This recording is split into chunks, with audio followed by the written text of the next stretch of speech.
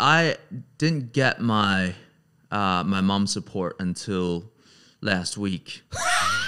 Full episodes of The Peter Chow Show, including my conversation with Mortal Kombat's Ludi Lin, are now available wherever you listen to podcasts. Check it out. Where were you born? I was born in Fuzhou, China. Okay. And what was that upbringing like? What would you say, I guess, the difference between that in terms of the two cultures? Gosh, I don't know. I've been through so many cultures in the different places I lived in. It was definitely very different. Yeah.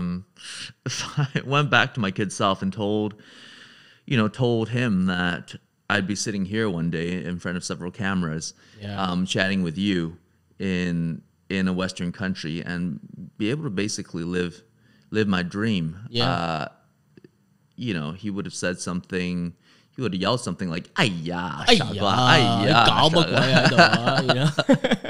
We speak our own dialect, but it would have been something similar to that. But I guess speaking to that, that's a really good point, because I can't say that I had 100% all the way my parents' sort of approval in terms of pursuing the arts, pursuing acting as a craft. It's not one of those, I guess, in my households, the way that I was raised, and a lot of my Asian friends as well who are in the acting business, it's sort of an unforgiving industry, and it's very not stable, I guess, in a way, because it's not a 9-to-5 job, it's not engineering, it's not going to med school, it's the arts. And my parents were like, yeah, go ahead and do what you want, but they were also setting up realistic expectations that I could potentially fail within the industry. Did you get any of that, I guess, when you first started out? I mean, did they set up unrealistic expectations, or did they set up plan B, C, D, and E, just in case? Plan B, C, and D. And you said it was an unforgiving industry, and were your parents forgiving for you? I guess my parents were, as soon as my dad was a chem prof, so I failed chemistry in university, and I think at that point, I don't know. I don't know if it was on purpose or not, but I have to say that my dad, as soon as I failed chemistry, he was like, yeah, maybe chemistry isn't the gig, I guess, for you. Did you experience a little bit of that, or did you always have your parents' support? I didn't get my my mom's support until last week. I don't mean to laugh. when she saw the trailer for Mortal Kombat. Yeah. And I get support from time to time. Every time she sees something actually happening, or she visits set and she realizes it's real. And is it still not real to them, or to your mom? I mean, it's still not real to me. So I can understand why it's hard to believe for her.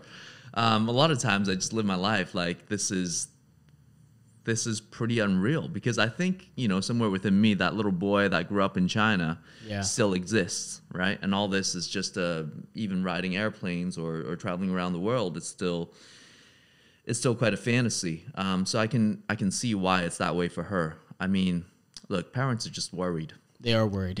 But do they have a reason to be worried? Especially now, I mean, kids that are growing up in the age of social media, where I guess you're comparing yourself with everything that you see through kind of a virtual wall. It's pretty scary, I guess, in a way. Kids are having phones when they're like 8, 9 years old. Yeah. And they're essentially saying that whatever they see on Instagram, oh, that's what I need to be, or those are the sort of standards that I need to live by. And that's terrifying to me, and it's one of the reasons I guess my wife and I haven't really started the idea of procreating yet, because I feel also with COVID and everything, it's climate change, it's kind of a weird time to procreate. I mean, look, if you're worried, that just means one thing, is that we're getting old. Yeah. I mean, the kids aren't worried. When they're doing this stuff, they're not worried. They're not going to be worried for a long time. And when we were playing video games when we were kids, we weren't worried. The parents were worried, and the parents, wherever you grew up in, like if you're here in North America, and you're going through the '60s and '70s, going through free love and that hippie phase, they weren't worried. No, they were taking LSD and mushrooms. They weren't worried, right? Their parents were worried. Yeah, but their parents, when they were going through like the whatever industrial revolution or the depression, they were just doing their own thing too. Yeah. So I say, don't worry. That's all that your parents wants to hear is, don't worry, I'll be fine. I know what I'm doing. And sometimes it's hard for them to get it in. You know, they just can't process. Yeah. But you just keep telling them and doing your thing. Eventually they'll get it. Just show them. I find it really tough though sometimes. Like I got out of film school in 2007, not even as part of like the acting program. I really actually wanted to be behind the lens. And I remember when my mom asked me, it was like, hey, what's your game plan here? You know, after you graduate from film school, because film school isn't like, you know, like a traditional 4-year curriculum where you get a certificate, you get a bachelor's degree, and then all the potential to kind of move from there. It's like a 1-year program, depending on the film school that you go to.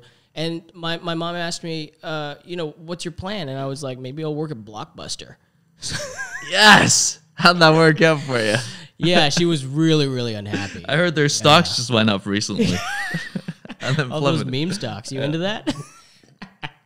It's great. It's really interesting. Retail investors, right? I mean, I don't mean to like, you know, really frame this conversation about meme stocks and retail investing, but it is a cool, it's like a change of the guard, I guess. It is a change of the guard. I'd read this one thing that said, you know, in the future, it's going to be crypto versus AI. Yeah. Right? It's going to be like central, like a benevolent leader type. Right. Where everything is calculated and you should just follow those rules, or it's going to be crypto where everything's decentralized and everybody gets a voice, right? So there's always a battle between these things, and you know, we see what wins. Yeah, and then now there's like NFTs and moments and like NBA Top Shots. So like if you have I guess you can actually buy moments now. And then there are some bands that are what do you mean? What do you mean buy moments? So like there's for example, NBA Top Shots has like, it's like a sort of version of crypto, and I'm sure somebody listening to this will probably correct me because I'm not 100% correct on this. I'm just delving into They're just freaking out. They're like, this guy's getting it all wrong. They're life moments. So let's just say, for example, you're into trading cards as a kid, for example. They're like live trading cards. So an NFT essentially is, for example, a non-fungible token. So it's a moment that happens within the NBA, for example, that you can buy. So let's just say if you buy a card, and that card is, let's just say, a young up-and-coming player that does like an amazing shot. You can buy that moment and you can resell it to someone once that player is one of the biggest players in the world. And it's actually pretty expensive. You get like a pack of cards or a pack of moments, and then you resell them to people within the market. It's like trading cards, but non-physical. Non-physical, yeah. And it's like you can buy something for $300 and you can trade it off for like $1,000. It's interesting. It's a very interesting time. Have you looked into this? NFTs? No, but I feel like I have. I mean, the moments are in my head. Yeah. So, they're mine to keep, man. You're going to hang on to them for a while. I'm going to hang on to them. But that's the thing with trading cards, too. Like, even back in the day, when people did collect trading cards, they would keep the trading cards, right? And then, like, maybe in recent years, they decided that, hey, maybe this moment or this trading card is worth $1 million, and they sell it, and they become millionaires just based on something that they collected at the time in which they didn't even think that it was worth any money. And I think that's what, I guess, the potential of NFTs are. But the person that's in that moment, the actual player that created that moment, they don't get anything. They can buy their own moment. They can. Well, they already have their own moment.